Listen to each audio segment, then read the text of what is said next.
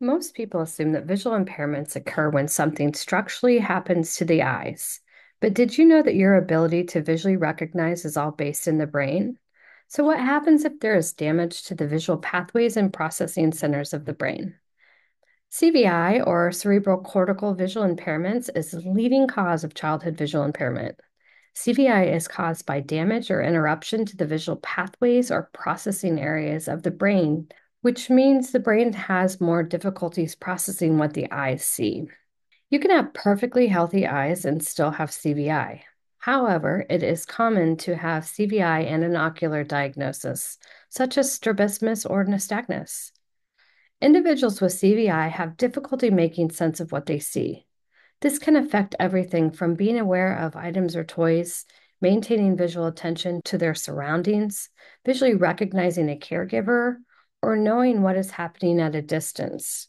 A noisy environment, feeling ill or tired, seizures, recovery from seizures, or fatigue can make vision use nearly impossible for someone with CVI.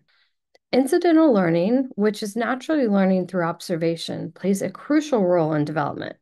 For children with CVI, they may need more direct instruction because they miss out on these natural learning opportunities. We often see that children with CVI develop their own non-visual strategies to learn and explore their environment. When you consider all of this, CVI is a big deal. Despite being the leading cause of childhood visual impairment in the US, CVI remains poorly understood and underdiagnosed. In 2020, a large study from the UK found that 1 in 30 kids in the elementary school classrooms may have a CVI-related difficulty. Recently, a first of its kind US prevalence study from the CVI Center at Perkins using medical claims data from McKinsey and Company revealed that there are at least 180,000 kids and young adults with CVI, and this is likely a big underestimate.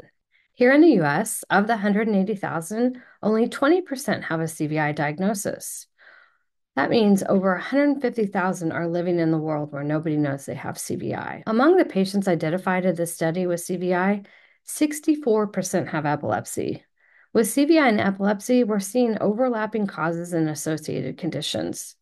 There's a wide range of genetic epilepsies such as Angelman syndrome, Rett syndrome, CDKL5, and SCN8A, as well as structural causes of epilepsy such as focal cortical dysplasia, traumatic brain injury, perinatal brain injury, and polymicrogyria.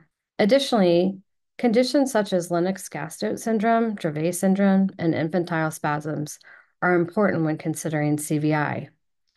There is a higher prevalence of CVI in children with cerebral palsy, epilepsy, autism, developmental delay, and rare diseases.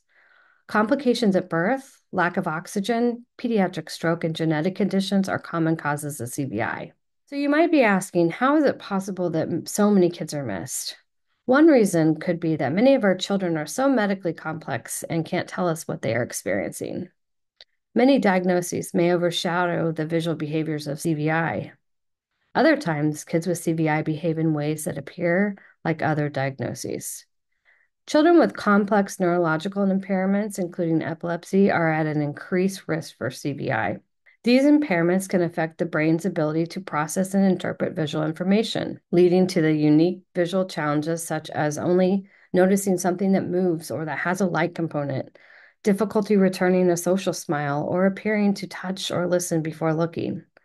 Early identification and intervention are crucial for helping children with CVI access their world.